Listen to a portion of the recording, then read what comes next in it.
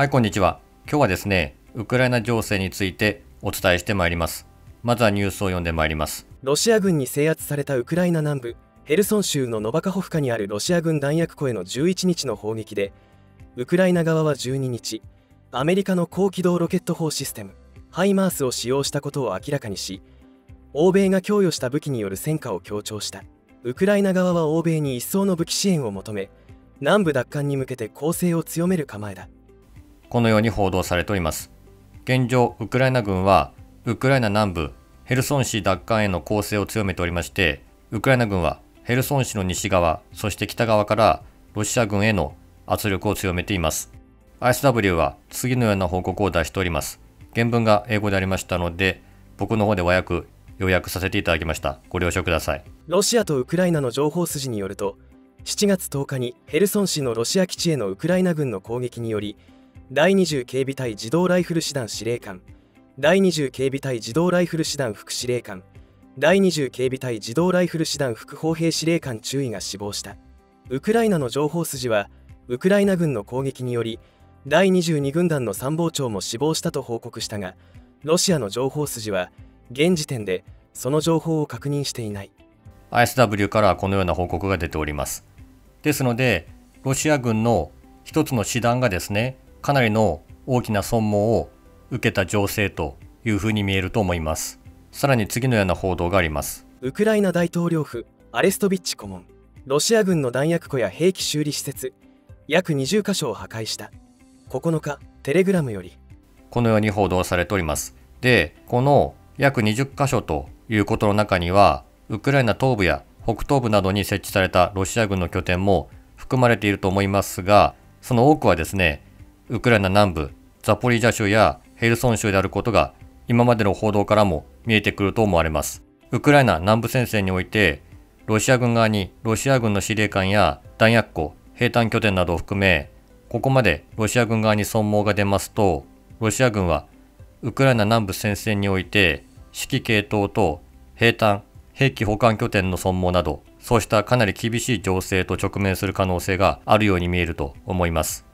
そして今後、ウクライナ軍はヘルソン市の東に面するドニエプル川から小型艇を使用し南下し、ヘルソン市のロシア軍を東側からも、つまりロシア軍に対して背後からも攻勢をかける可能性が出てきました。アメリカ国防総省は6月23日、ウクライナへの軍事支援として沿岸河川巡視船18隻を供与するということを発表しております。そしてアメリカ政府はこうした河川巡視船の他に川用のですね、ドローンというものをすでにウクライナ軍側に供与していると報道されております。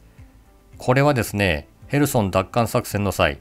ドニエプル川で使用される可能性が高いと考えられています。この河川で使用できるドローンとはどういうものでしょうか。参考として次のような報道があります。アメリカ海兵隊は神風ドローンを搭載した無人船を導入した。ルイジアナ州にあるメタルシャークが開発した。人間が操作することも可能だし、自律的に運用することもできる。このように報道されております。で、このウクライナ軍側のドニエプル川からのですね、作戦というものが、いつ頃から始動するかというのはまだ詳細は分かりませんけれども、ある種夜などにですね、極秘裏に行われる作戦ということになるのではないかと思いますが、そうした作戦が動き出しますと、これはロシア軍にとってもある種の脅威になってくる可能性があると思います。で、ウクライナ軍側としましては、ウクライナ東部のような、大平原ということよりも、川や湿地帯があるウクライナ南部ヘルソンの方が地形的には戦いやすいとする指摘があります。今後もしウクライナ軍がヘルソン市、そしてヘルソン州ですね、これを奪還できるということになりますと、クリミア半島への水源地を抑え、さらにロシア軍の鉄道輸送網を寸断することが可能になります。そしてそのことはクリミア半島のロシア軍への圧力にもつながるということだと思います。現状、ウクライナ東部においては、ロシア軍は火力でウクライナ軍に対し攻勢をかけていますが、ロシア軍はですね、制圧、占領状態を維持する歩兵が足りないということがあります。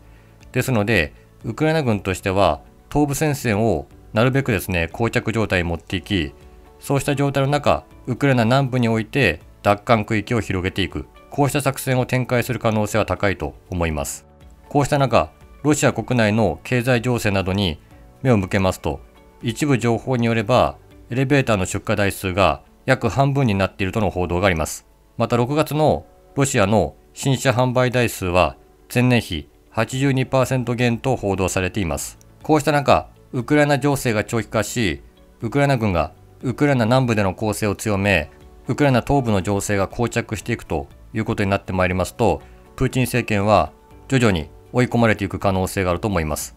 そしてそうした中、もしプーチン政権が情勢を打開するために国家総動員ということをかけますと、それはロシア国民からのプーチン政権への反発につながる可能性もありまして、それはプーチン政権支持が崩れるという可能性も示唆していると思います。こうした中、リトアニアとカリーニングラードの情勢、そしてウクライナの黒海からの穀物輸出の情勢、こうしたことが現状動きを見せているという報道があります。リトアニア、ロシア飛び地向け鉄道貨物輸送規制を拡大。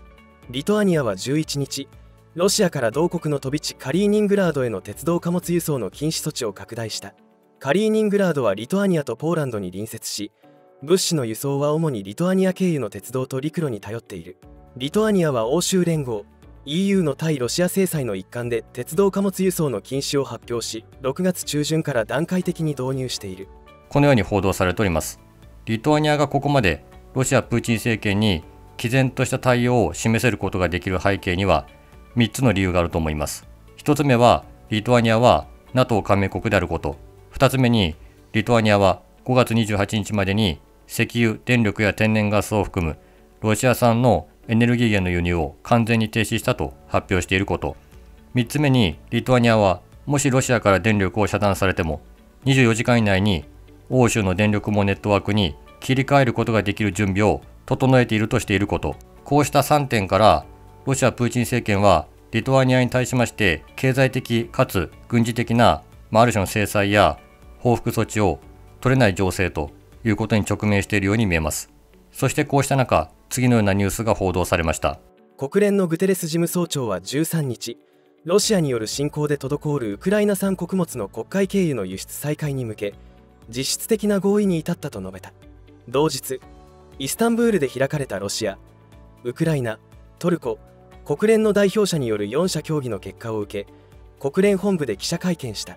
トルコのアカル国防相は声明を出し、積み荷検査のための港の共同管理や輸送ルートの安全確保などで合意したと発表。来週にも再び会合を開き、詳細を詰めた上で署名に至る予定だと説明した。グテレス氏も今日の進展を具体化させるにはさらなる技術的作業が必要だと指摘。一方で来週には最終的な合意ができると期待していると楽観的な姿勢を示した。制裁貨物、リトアニア通過可能、ロシア飛び地域列車、欧州意見会、欧州連合 EU 欧州委員会は13日、EU のロシア制裁対象の貨物を積んだ列車について、ロシア本土から西部の飛び地カリーニングラード入りするために加盟国リトアニアを通過することは可能だとの見解を示す指針を公表した。ただし、武器や軍事転用可能な技術などは輸送手段にかかわらず全面禁止だとした。リトアニアは先月、EU の制裁実行のため、欧州委が4月に出した指針に従ってロシアからの制裁対象貨物の通過を禁止。反発したロシアが禁止解除を迫り、対抗措置を警告するなど緊張が高まっていた。欧州委が今回指針を更新したことで事態収束につながるかが焦点となる。このように報道されております。で、EU 欧州委員会が EU のロシア制裁対象の貨物を積んだ列車について、ロシア本土からカリーニングラード入りするためにリトアニアを通過することは可能だとの見解を示したニュースと、ウクライナ産穀物の黒海経由の輸出再開に向け実質的な合意に至ったというこの2つのニュースは、両方とも13日に動きが起きていることから無関係ではないというふうに見えると思います。これは EU がロシアに対してカリーニングラードなどへの制裁を緩和したというよりも、リトアニアがですね、ロシアのカリーニングラードへの欧州連合 EU の制裁対象となっている貨物を積んだ列車の国内通過を禁止することで制裁を強め、その結果ロシアプーチン政権としてはウクライナ産穀物の黒海経由の輸出再開に合意せざるを得ない情勢に追い込まれたように見えるのではないかと思います。そして EU としてはこのロシア側の対応を見て、EU のロシア制裁対象の貨物を積んだ列車について、ロシア本土からカリーニングラード入りするために加盟国リトアニアを通過することは可能だとの見解を示す指針を公表した。そうしたつながりがある可能性ということがあるのではないかと思います。他方で、もしロシアプーチン政権がウクライナ産穀物の黒海経由の輸出再開に向け、実質的な合意を履行しない場合、再度リトアニアや EU がカリーニングラードへの鉄道貨物輸送規制を拡大する可能性もあると思います。また、ウクライナ側はもしロシア側がこの合意を履行しないということも想定し、プラン B も用意している可能性があります。ウクライナドナウ川の港から黒海へ抜けるルートで穀物輸出開始、要衝奪還で可能に。ウクライナ政府は12日、隣国ルーマニアとの国境となっているドナウ川沿いの港から黒海へ抜け、穀物を輸出するルートが稼働し始めたと明らかにした。先月末に黒海の要衝ズミーヌイ島をロシア軍から奪還したことで航行が可能になったという。